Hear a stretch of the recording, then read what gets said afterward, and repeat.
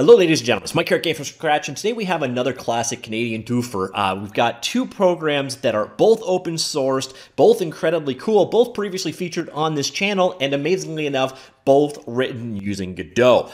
First one we're going to look at is Material Maker. The second one is Pixelorama. Now I'm not going to go into a ton of depth on either program because quite frankly, I've covered both on the channel, but I want you guys to be aware of them, what they provide, and there was just recent updates in the last week. So we'll go into the details of what has changed.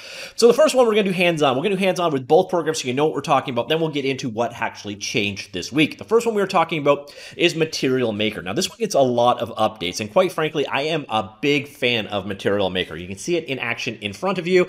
Not a lot of love going on right now, so let's open up an example that comes with this. So let's load a material in. It comes with a bunch of them out of the box, so let's go with the ray marching example. So here you can see a bunch of nodes going together to ultimately create a material. We can turn the material on in the background right here, or you can click a particular node and you can see a preview of it over here of the end result. You can also do it individuals. You can see the source that particular node generates. And what you're seeing here is you use a network of nodes to basically create materials. Once you've got a material you actually like, what you do is come on up here and just do an export. And you're going to notice this is a very game engine focused tool because you can export out your textures to tools such as Godot, Unity, the Unity high definition rendering pipeline, or to the Unreal Game Engine. So you get game engine ready exports directly from Material Maker. So what you can really look at this as it's kind of a free and also, yes, open source. Both of the tools we are covering today are completely open source, as we will see in just a moment. Tool that is like Substance Designer. Now, it doesn't come even close to the scope of Substance Designer, but then again, Substance Designer has a team of probably hundreds of people behind it. This is the open source project of one guy, and he is updating it at a staggering rate, adding more and more really cool features here. So if you want to create textures, this is a great tool for it. So for example, let's look at a couple of different ones. Here's crocodile skin being generated. There you can see the results. There's the simple graph that went ahead and made it. Let's go look at another one. So we've got in here, say, bricks. You can create a brick texture quite simply. You see here you've got normal mapping details, and you can see up by the output. You're exporting out a full PBR-based rendering workflow. So albedo, metallic, roughness, emission, normal map, and so on. All these various different pieces can go together to create it. So for example, here you can see a normal map is being created by, first off, we start with a noise value. You can see the preview right there, and a modular brick pattern. Blend those two together, you get this. Blend those two together with the black and white value here, you've got that. Colorize it like so, or you could take the same result here. We piped it out to the normal mapping. That converts it into a normal map, and then you can see it being applied over here. You can check the intensity of everything by doing so right there, the amount of effect that map will have on the results. You can pick how to export your material out for anywhere from 64 by 64 up to 4K textures. And yeah, that's kind of the idea here. Over here we had, I've hidden it. There's a little bit more of the UI that I've closed down because I don't actually use this part very often. Oh, I might have found a bug.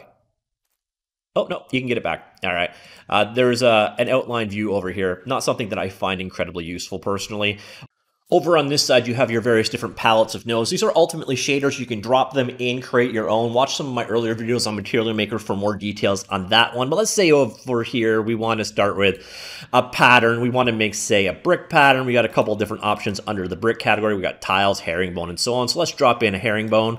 So there you can see, you click that guy, you can see the results of it right there. We've got a number of different controls on it. So the number of repetitions, the number of, I find these slider notes. There we go. The number of rows, the number of columns, the number of repetitions, and so on. You see, again, the preview of it down here.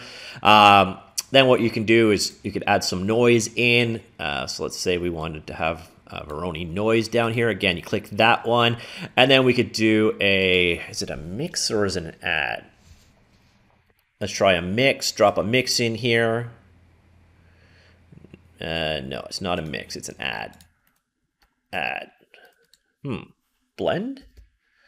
Yeah, blend. All right, we'll do a blend. So we'll blend these two guys. So let's drop that in there. So we got brick one here. We'll drop that out into the source. Veroni, and we got that out. And we'll drop that into the source. Click there. So there you see our blend of those two values together. And you can change the value of each one, like so. And then you just kind of keep building these complex nodes out. And then your ultimate output is this guy over here. So this case, we haven't really done too much here. Let's drop that into the depth math and see what that actually does. Man, not much. Oh, it's not turned on. Anyways, there you go. So there we've made a really funky image going on there. And that is the gist of Material Maker. And again, when you're done with this guy, all these various different nodes and such that are here, you basically can save out the material using Material Maker format, or you can export it to your game engine of choice. And again, all of these nodes, everything you see over here, I think it is GLSL, but it might actually be Godot's kind of custom script language on top of it. But basically, these are all just scripts in file folders if you want to extend things yourself. Some really nice stuff in this tool. I highly recommend that you check this guy out, especially if you are looking for procedural material generation.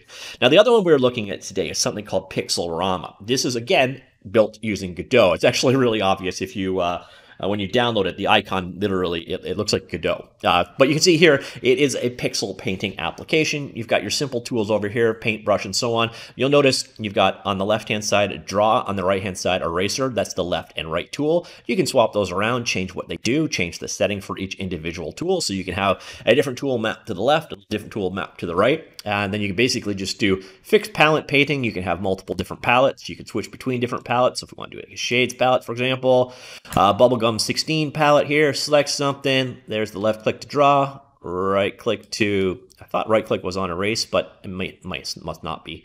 And you can switch tools over here. So let's go grab the erase tool here, apply it on the left.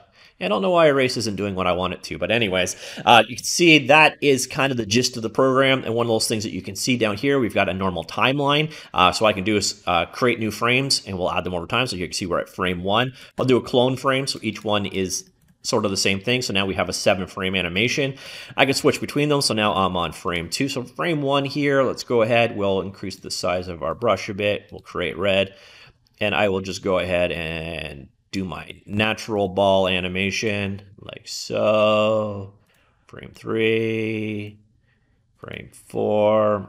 By the way, there is full onion skinning. It is one of these guys down here. There we go. So we can actually see as we switch between frames, we can see an onion skin of the previous frame. So let's go here to frame 5, 6, and then finally 7. All right, there we go. So now we can go back to the beginning. I'm not sure why my onion skinning didn't turn on. Doesn't really matter. We can set it to loop there. You set the frame rate right here, and then you can basically play your animation like so. And that is Pixelorama, essentially. It is an animation and drawing application. When you are done with it, so you got tools here, obviously, for changing colors, outline the gradient colors, cropping, resizing, and so on. Your standard selections over here. And then you can export out. And you got a decent number of options on your exports. Where did we go for the options?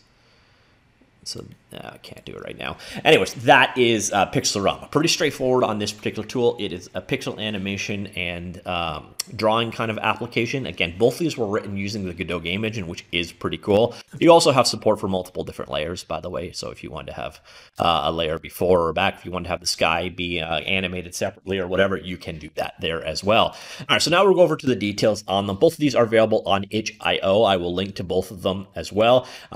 Material Maker has binaries available for Windows and Linux. Again, this is a free and open source project, but it is donation based if you want to help support them. The one that we're looking at today is Material Maker 0.93. We got a number of improvements across the board. I'm not going to really get into a ton of different here, but one of the cool new features is 3D Preview now supports custom 3D meshes in OBJ format. That is definitely cool. And so instead of just having, a sphere or a cube or whatever, you got multiple different options in there.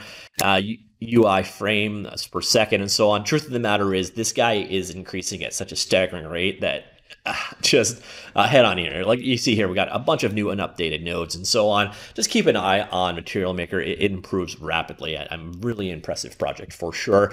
As I mentioned earlier on, this is an open source project up on GitHub. I will link to the GitHub page as well in the linked article. You see here, this one is under the MIT-based license. Now in Pixelorama's case, this particular version, so you can see here, one of the cool things about it, although it's not showcasing well on the the zoom level I've got here, but you can actually run it directly on their website. So if you don't want to download it yourself, you can actually try it completely free or completely download free by running it right here.